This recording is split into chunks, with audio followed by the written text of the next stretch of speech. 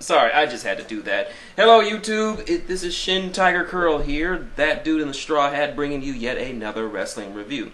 I'm, of course, joined by my fellow cohort and internet superstar Joe. Say hi, Joe. He represents the Wolfpack. Well, it's Monday night. You know what that means. Time for some Raw. Had a lot of stuff happen last week. Will we see any kind of resolution to that kind of stuff? I got my notes. Let's get started. The COO, Triple H, comes out, and he decides to call out his best buddy, Kevin Nash. He's still a little bit pissed. He's still pissed at the fact that Kevin Nash lied to him last week about getting into a car accident. He wanted Nash. He got Punk. Punk comes out being, well, as awesome as he ever will be, and still doesn't believe that Triple H had nothing to do with Nash costing him the world title. Cue in Kevin Nash coming out to the old NWO theme that I was attempting to do just a few minutes ago. Nash says that yes, while he did lie, he did it for Triple H because Triple H wasn't up to teaching CM Punk a lesson that he so richly deserves. Of course, Punk shoots another great promo, ripping into both Nash and his rickety knees, and Triple H. I'm starting to think that Punk is starting to dig a hole, a very deep hole, but I'm enjoying it. So Nash decides, hey, let's just settle it. Since Johnny Ace, unbeknownst to Triple H, has signed Big Sexy to a contract, he's an official member of the Raw roster, so he wants CM Punk. Punk wants him too. So he asked Triple H to give him the match at Night of Champions. Triple H, not really liking either of them, says, what the hell? You two can beat the hell out of each other. I don't care. I don't want to see any of you anymore. So it was going to be Kevin Nash versus CM Punk at Night of Champions. I'm sorry, did I switch to TNA all of a sudden? These old guys getting matches on TV? I mean, what's up with that? But let's go to something great. Randy Orton comes out. Oh, and Triple H did mention at the start of the show that tonight will be a Super Raw with superstars from SmackDown on Raw. So, Randy Orton faces off against Dolph Ziggler. Heavyweight champion versus United States champion. And honestly, this is a damn good match. Great match. This shows the in-ring skill of Dolph Ziggler to go move per move with Randy Orton. And this just shows that a lot of people have been saying that he could be main event material. All he needs to do is drop Vicky so he can get some heat of his own and get his charisma and his mic skills up a bit. And I'll definitely welcome him into the main event picture. It was a very competitive match and a very nice counter to the punt by Dolph Ziggler. But in the end, it was an RKO, a rather sloppy RKO, that sealed Randy the victory. Sure, if Dolph lost, but he looked good doing it. My hat's off to you, Dolph Ziggler. Anyway, Cena comes out to express his problems with a certain Mexican aristocrat who is the WWE champion, Alberto Del Rio. But he's interrupted by the world's strongest man, Mark Henry. Now, if it was a few months ago, this would not amount to anything. But right now, Mark Henry is all but unstoppable as of late. And so he wants to get some of Cena.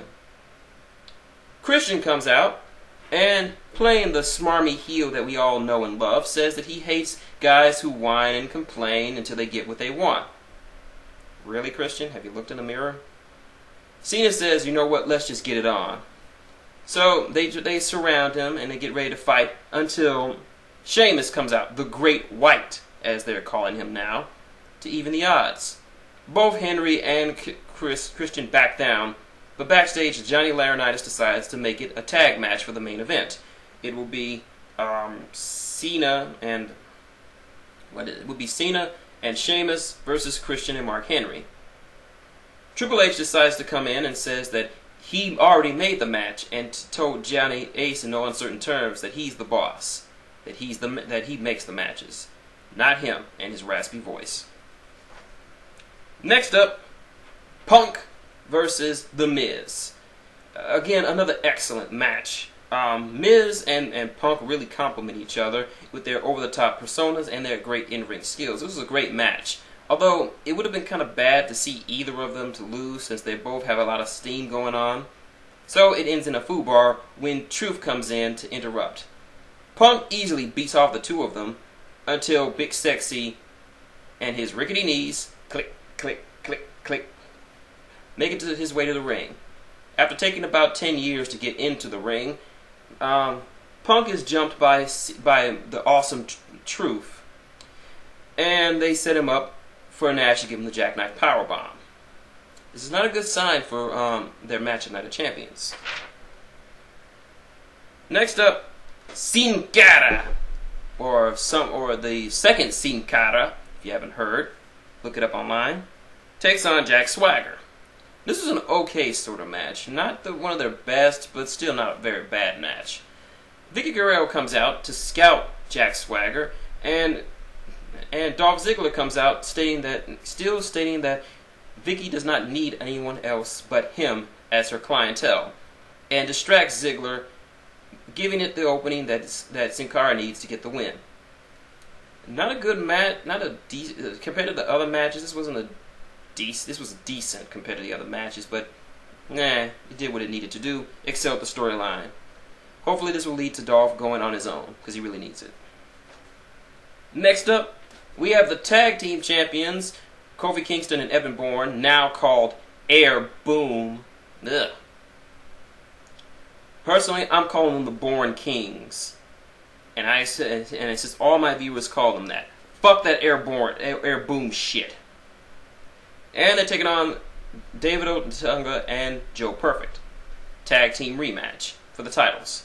Now, this was a okay sort of match. I don't know, I just wasn't feeling it. Not that I hate the Bourne Kings. They're a great team right now, but I just wasn't feeling this match. And all throughout the match, King was pretty much burying the two of them, and Michael Cole was calling him out on it.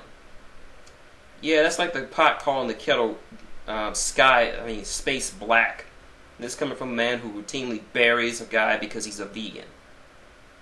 Anyway, the Bourne Kings retain, and it appears Otunga and Perfect have been hearing what the King has been saying about them, and gets in their face.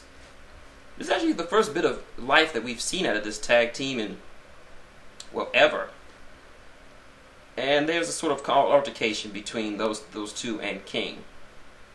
Next up, Kelly versus one of the Bellas. Who gives a flying fuck which one of them is? Standard Divas match. Kelly, run the goddamn ropes. No wonder I hate you as a champion. You're scared. Ugh.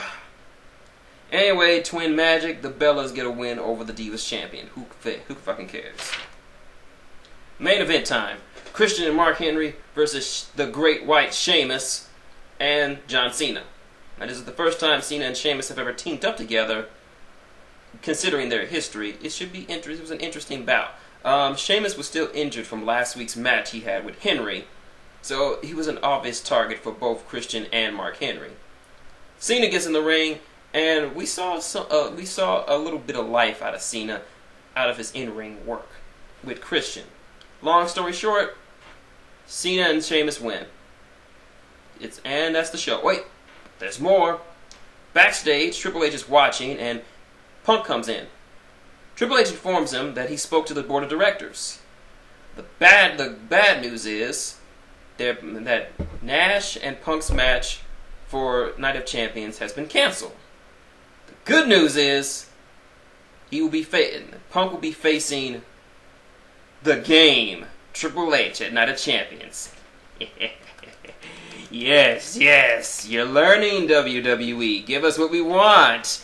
Instead of a nothing match with an old-timer who can barely get to the ring in under 5 minutes, we got the still kind of fresh, we still have the still fresh Triple H versus the hot commodity that is CM Punk. And considering how much heat's been going on between those two, between Punk insulting his wife and his job routinely every week, this should be a great match. And that's Raw. Super Raw. That my thoughts, my verdict. Pretty damn good show. Had some great solid matches. Even the ones that weren't as solid were pretty decent. The only downside I had to say was another Triple H movie. Did the world really need another Triple H movie? Have we learned nothing from The Chaperone? And Joe agrees too. But yeah, that's Raw. Tune in tomorrow night. That's right, tomorrow night for a special live Super Smackdown. As John Cena takes on Wade Barrett. CM Punk battles the Great Khali. And for the final time, Randy Orton, Christian, the world title in a steel cage. So, what's going to happen tomorrow night? Just going to have to tune in. Until then, this is shintigercurl, that dude in the straw hat, and Joe, saying goodnight. And